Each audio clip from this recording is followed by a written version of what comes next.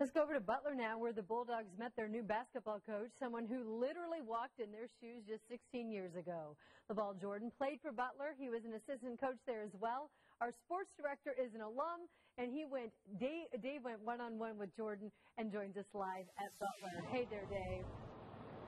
Hi, everybody. Welcome live to Hinkle Fieldhouse. And next year, a new coach will be on the sidelines. LaVall Jordan, of course, coming back home. As Ann mentioned, assistant coach here. He played here. He knows all about the Butler way. Last year, he coached in Milwaukee, and today he was formally introduced.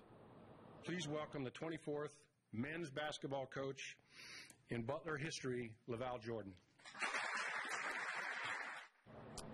Yeah, a very special moment for LaVall Jordan as he comes home. He was a Butler assistant for 3 years. He played here from 1998 to 2001. He also coached in Milwaukee last year. And right now he says he's just excited for this new challenge.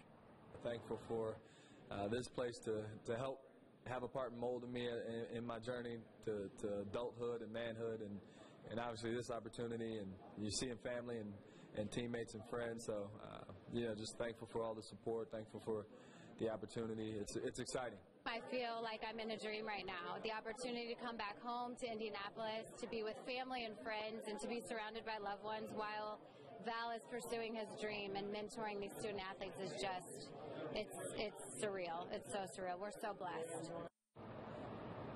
Yeah, Destiny excited to be back home. So is LaVall Jordan. Coming up at 6 o'clock, the big issue now, recruiting, and what's going to happen with that. We'll talk to the new coach here at Butler at 6:20. Live at Hinkle Fieldhouse, I'm Dave Calabro. Back to you guys in the studio. All right, sounds good. Thank you, Dave.